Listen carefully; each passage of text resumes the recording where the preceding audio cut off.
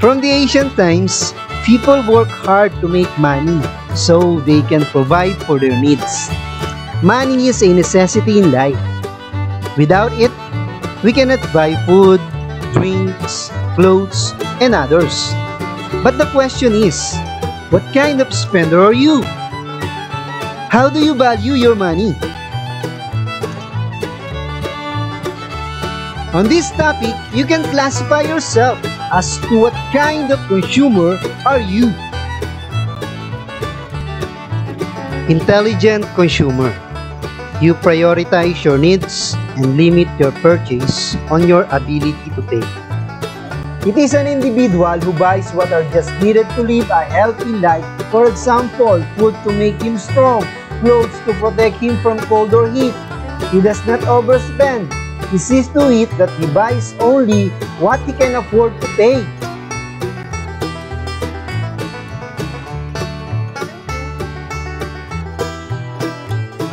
Spendthrift consumers. You lavish yourself with anything or everything that indicates luxury. Economy and thrift is not in your vocabulary.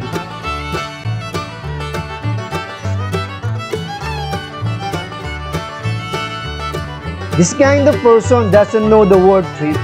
He buys all the things he wants even if it's not of importance.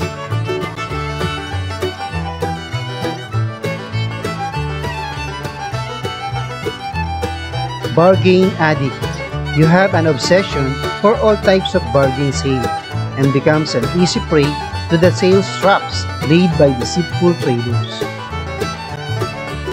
Many people are obsessed with bargains or sales. Once there are sale in malls, they go there and buy things without thinking if these things are needed. They easily fall to the trap of the traders and spend their money to unnecessary things such as jewelry, bags, shoes. Close-fisted consumers. You are someone who hoards money but you deprive yourself of your needs.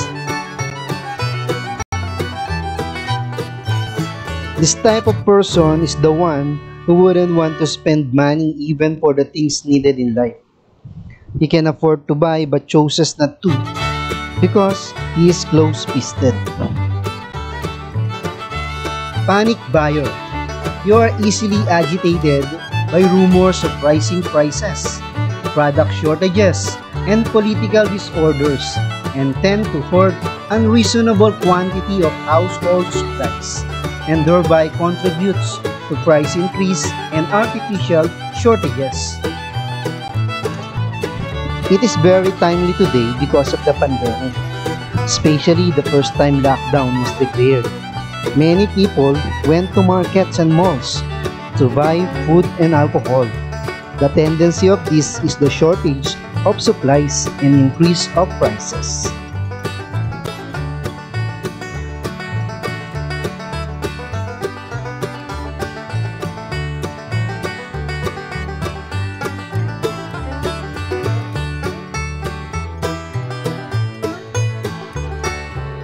Impulsive buyer.